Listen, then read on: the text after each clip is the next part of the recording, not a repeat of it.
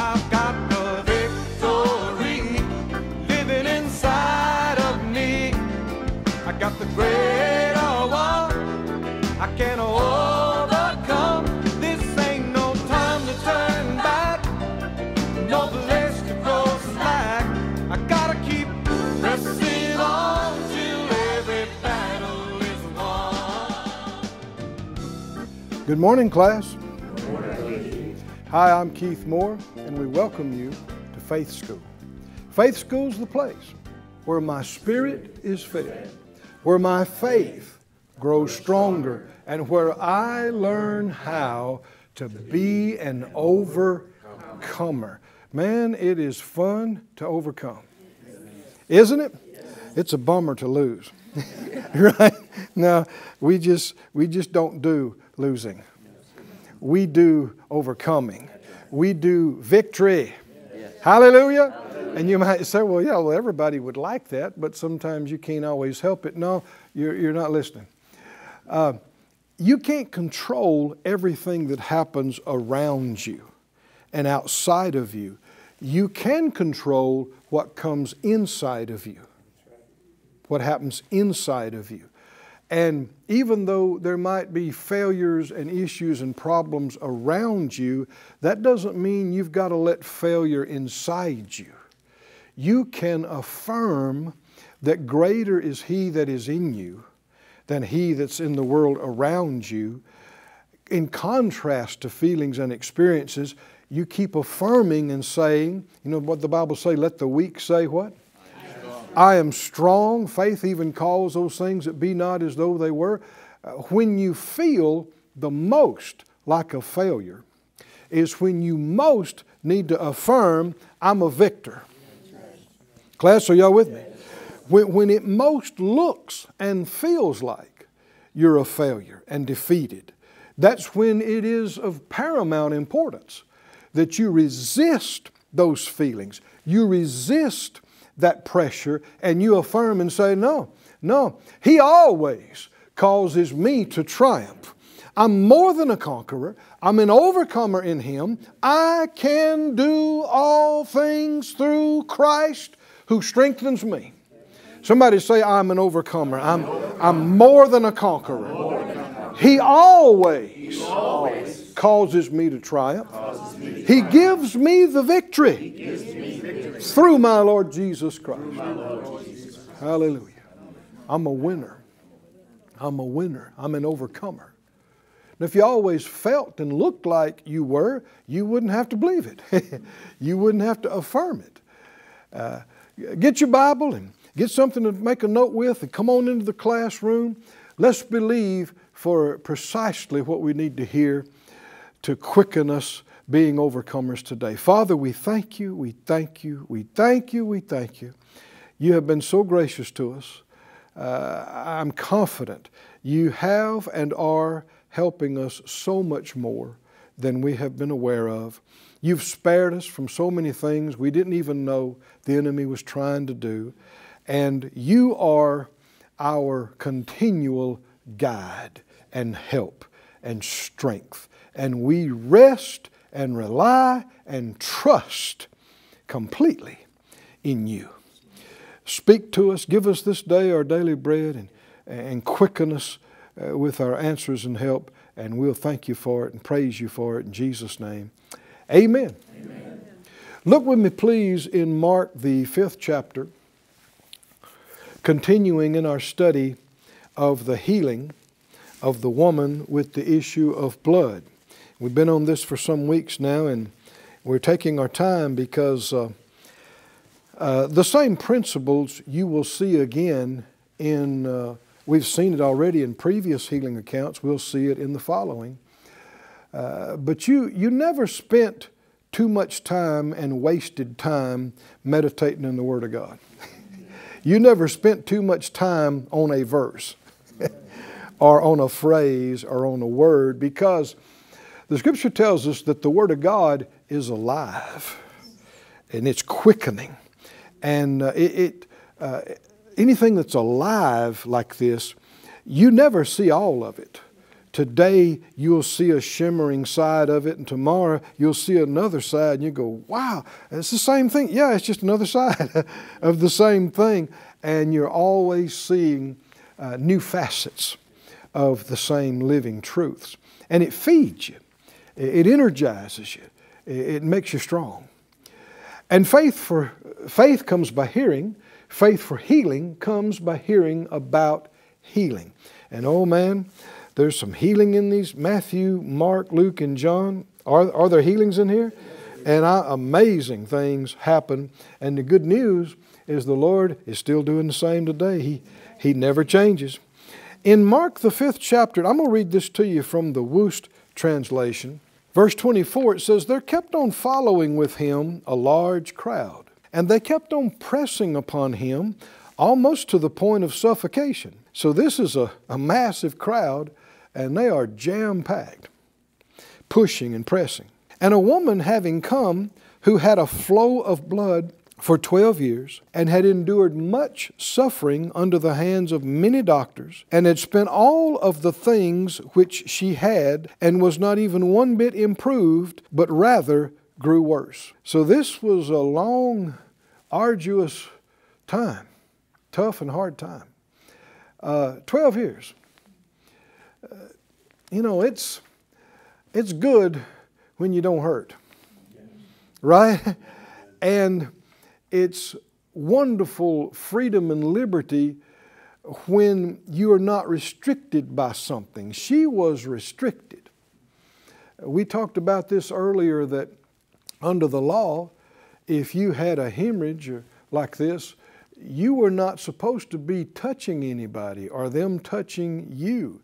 And you were considered unclean. And man, what an effect that would have had on her life and anything she'd want to do and anywhere she'd want to go. And as this translation brought out, she had spent all the things that she had. She must have been a person of some means, because still after 12 years, it took her 12 years to run out. Can you see that? And apparently she's selling things too. She's liquidating things and paying for procedures and treatments and physicians, and not one thing helped her at all. She is not one bit better, but had actually grown worse. Now, we talked about this previous days, how that it is honorable that she fought. Because after 6 months, after a year, after 2, after 5, people get tired and they quit. Some commit suicide. Others just give up and don't try anymore. And that is faithlessness. That is despair. This is all she knew. She hadn't heard about Jesus these 12 years prior. She didn't know there was anything else that she was aware of. So she's fighting it the only way she knows how. And she didn't quit. Somebody say she didn't quit. She didn't quit. What if she'd quit and given up and died 6 years before? Well, this story wouldn't be in the Bible, right? Right? She kept fighting and stayed alive long enough to find out about Jesus. Can you see that, class? See, everything the Scripture tells us is significant. Why would it tell us about the 12 years? Why would it tell us about how hard it was? Why would it tell us about the lengths she went to? Well, numerous reasons. One is that there are things that human beings just can't fix. Right? Is it still that way today? Oh, dear me. I mean, you don't have to go very far until the latest, greatest advances won't help you. And we're working on something, and maybe one day we'll have it, but it'll be too late for you. Yet, she didn't give up. She didn't quit. The Bible said through faith and patience you inherit the promises. That word patience can be translated perseverance.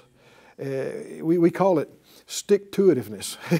Right? You know, did you think she got up every morning feeling like fighting?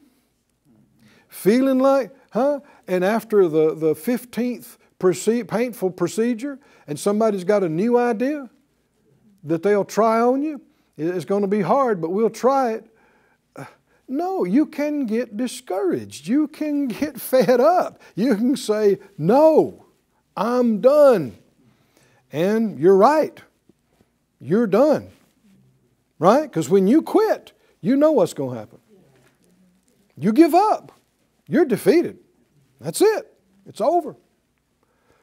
You know, I'm thinking about the account in the Bible that God's people were shut up in a city, besieged by the enemy for months and months and months until they were starving on the inside. And there were some leprous men that were outside the gate because of the same deal. They were unclean. They weren't supposed to be anybody. And they're starving. And finally, one of them said, hey, why just sit here and die? Let's go over towards the enemy camp. They probably got food over there. And if they kill us, we'll just be dead. We're going to be dead here pretty soon anyway. But they might give us something to eat. And God used them getting up, and when they started toward the camp, He caused the enemy to hear a sound of a big host. And I guess the angels made noise, and it scared them all away. And they just went from tent to tent and ate till they couldn't hold anymore. And they said, we better tell somebody else about all this food here. But did you hear that phrase? Why sit here and die? Why'd you sit here and give up and quit and die? This works the same in a financial situation. If your finances are such, and maybe you're the one that messed them up, but you're in such a mess, you don't see how you could work 5 jobs for the next 50 years and make a dent in it. How could you fix it? Well, maybe you can't. But we know somebody who can. I said we know somebody who can. If you give up, if you quit, if you put a shotgun to your head, you drive your car off a cliff, well, that's it. There's no opportunity for some miracle happening then. But if you will give God an opportunity, give Him some time. Come on, can you see that? Give Him some time and opportunity to work with you and show you what to do and show you the next step and show you the next step. It's amazing how quickly things can turn around when you quit crying and feeling sorry for yourself, when you quit being a victim and you start having some faith. Somebody needs to stand up right now from where you are. You've been crying. Quit crying. Why? Class, do it by faith. Wipe away the tears from your eyes and say, I am not a failure. I am not a failure. I am not a victim. I am not a victim. I'm not defeated. I'm a child of God. And I'm an overcomer. And He always causes me to triumph. He always. Hallelujah. Tell the Lord, say, Lord, I'm not quitting. I'm trusting You. I'm holding on to You. I'm looking to You. And I know You'll bring me out. You'll bring me through this. Hallelujah. Hallelujah. Didn't the Scriptures tell you that God, He'll make a way of escape? He'll make a way out. He'll always do it. And that's understanding if you give Him this faith that we're talking about, what we just got through doing, give Him something to work with. So it is an honorable thing to see the courage of this woman. She's a fighter. Can you see that? Yes. She's a fighter. Didn't the Bible say in 1 Timothy 6:12? 1 Timothy 6:12, fight the good fight of faith. Lay hold on eternal life whereunto you're called. Lay hold. Fight the good fight of faith. Faith is a fighter. I've had opportunity to minister to people in the area of healing extensively for years, especially in times past. And I have seen people that were given up to die by the best doctors of the day, and nothing could help you, nothing could change. I've seen people who there was no hope. And I have also seen those same people, I'm thinking of of 3 right now that should have been dead 30 years ago, 20 years ago, one of them 40 years ago. Should have been dead. Should have been dead. Doctors told them they wouldn't live out the year. That was 40 years ago. But every one of these had this same quality about them. They're fighters. I said they're fighters. Yes. They're fighters. They would get up every day and they might feel so bad and they might hurt so bad and they may look so bad, but they would say they're going to live and not die young and wrong. They would say, you know, I call my body healed and whole. They would push and say and declare and decree. Every one of them are fighters. These ones I'm talking about, that's still alive and even healthy after all these years and decades. Fighters. Are you a fighter? Yes. Or a quitter? Huh? How many quitters are in the class? Don't raise your hand. Don't you raise your hand. This is faith school. Huh? No quitters allowed in faith school. This is a no quitter club. This is an all winner. Especially with your prejudice. Yeah, against quitters. No quitters allowed. All winners. Huh, is that right? Somebody say all winners. All. In fact, all winners all the time. All winners all the time. Didn't he say he always? Always causes, 2 Corinthians 2:14, he always causes us to triumph. That's all winners all the time. That's me. That's you. Got nothing to do with how you feel. Got nothing to do with how you look or what you've experienced in the past. This is what faith is all about. Faith is the substance of things expected. It's the evidence of things not seen, things invisible. Calling those things that be not as though they were. Let the weak say, I am strong. I'm strong. And the people say, well, you don't look very strong. I didn't say I look strong. I said, I am strong. Is that right? You don't look like you feel strong. I didn't say I feel strong. I'm calling it that way because it needs to change. And invisible things change visible things. Praise God. Oh, somebody say praise God. It says, when she heard the things concerning Jesus, she came in the crowd behind and touched his garment, for she kept saying, if I touch even his garments, I shall be made whole. And immediately there was dried up the fountain of her blood, and she suddenly came to feel in her body that she had been healed of her plague and was at that moment in a state of health. That's the Wuest translation. How many believe this actually happened? Did this actually happen? It happened. Is it possible that you can be sick for a decade and just miserable in terrible condition, and as fast as you can blink your eyes?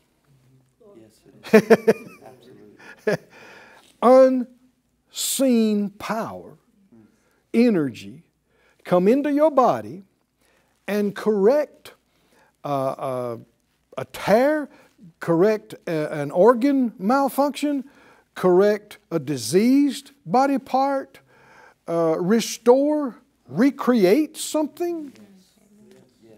I mean, even unbelievers who study physics believe that energy can change matter. There's evidence of it everywhere. Unseen. There's even this big thing about that we've discovered that empty space is not just empty. All that stuff out there, it's energy and matter. What kind? We don't know what to call it, so you can't see it. What do we call it? Dark? What does that mean? Can't see it. But it's there. Really. That's what the Bible's been saying all along. That the things that are seen are created out of things you can't see. Isn't that what the Bible says? The worlds were framed and made, not out of nothing. God didn't make it out of nothing. He made it out of something you can't see. But the unseen force created the seen material realm. So it shouldn't be a thing thought shocking that the same force that created matter could alter matter, could change matter, which is precisely what happened when that anointing flowed out of Jesus from His clothes into her. Hallelujah. And in a moment of time, what all the procedures and all the medicine in the world and all the other stuff in the world, all the money couldn't fix, just like that. She felt it when it happened. Oh, hallelujah. She knew it. And she's like, oh, glory to God. And it happened exactly how she said it would. And when she said it would.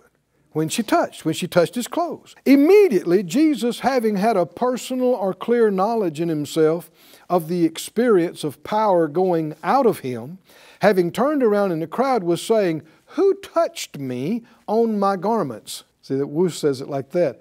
It's accurate. Who touched me on my garments? He knew exactly how it happened.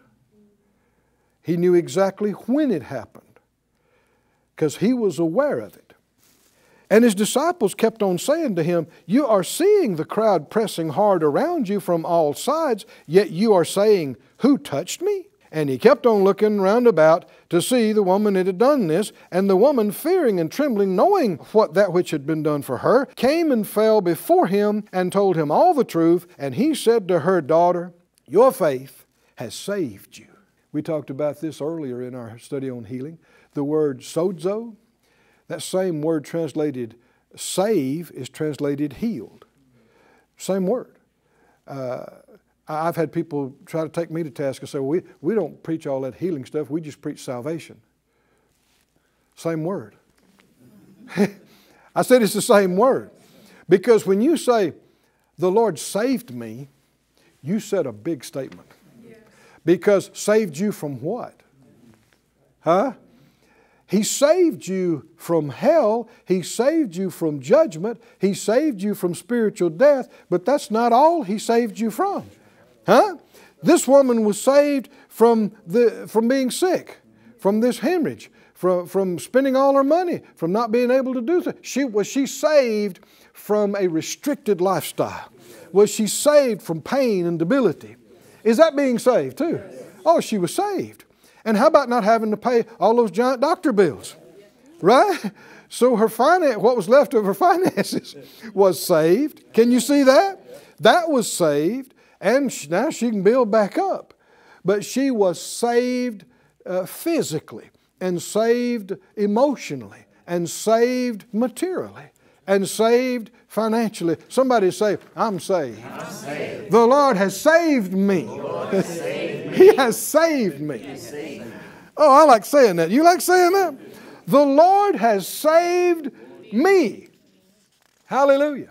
And you can see in this woman's, what happened with her, 5 specific things that she did that led to her salvation, led to her being saved. The first one is she heard about Jesus. Can you see this? Whether somebody needs to be saved and born again, or they need to be saved from disease or whatever, is that the first step with any of us? Right? You got to hear there's a Savior. Right? You got to hear what He can do, what He has done for others. You got to hear what He will do for you. You got to hear that it's His will to do it for you. You got to hear about Jesus. She heard about Jesus. And then secondly, she said it. And the Bible says, in fact, just take a moment and turn there, 2 Corinthians 4:13, talking about the spirit of faith. It says, we, having the same spirit of faith, according as it is written, I believed, and therefore have I spoken, we also believe, and therefore speak. Is this believing and saying just for this woman with the issue of blood? Certainly not. It's how you got born again, or how you can get born again if you haven't been. It's how you also get healed. It's how you get delivered. It's how you get protected. It's how the just live. The just shall live by faith.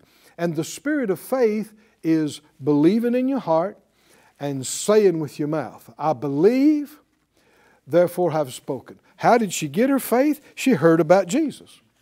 Then what did she do? She obviously believed it. How can we tell? She said it. Right?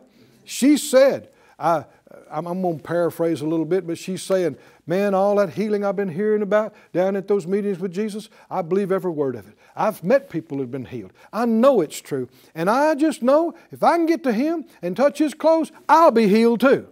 I just watch. I will be healed. I shall be whole. I shall be made whole. She said it. She said it because she believed it. Then, number 3, she did it. Right? She followed through with her confession. And she pushed and she pressed. You think she felt like pushing through that massive crowd? I mean, she's been through all these procedures. She's hemorrhaging, losing blood, and just weak in condition. But she pushed and she pressed and she pushed and she slipped and she scooted and she slid and she went up and she went down and she wouldn't quit. And she touched and she received it. Hallelujah. And then the last thing she did, the 5th thing she did, is that she told everybody. Come on, can you see that?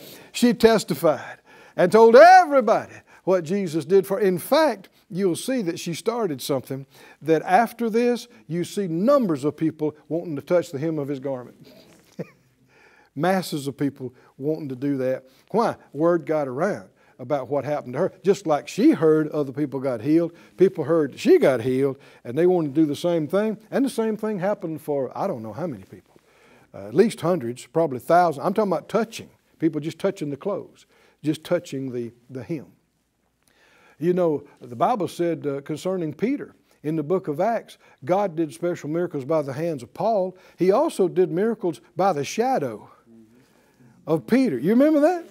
I mean, Peter would just get close to people and his shadow, well, what's a shadow? I mean, you know, but that close proximity, something happened. The anointing would go into him, and as many as his shadow came across, they were all healed. They were all healed. Is that just for us to ooh and ah at back, looking at what happened then and go, man, wouldn't it have been great to live back there? No, God's still alive today. He's real right now. His Spirit is here. The same Spirit that was on Him actually lives inside of you. Hallelujah. And if the Spirit that raised Christ from the dead dwell in you, He will also quicken and make full of life your mortal body. Somebody say, I receive the healing power of God, the quickening power of the Holy Spirit. I receive it now. It's working in me now. Thank you, Lord, for saving me. Hallelujah. That's our time for today. We'll see you soon here in Faith School. I've got the victory living inside. Thank you for joining us at Faith School. Class is dismissed for today, but you can watch this and other episodes of Faith School free of charge at faithschool.org. For more information, visit our website or call us at 941-702-7390.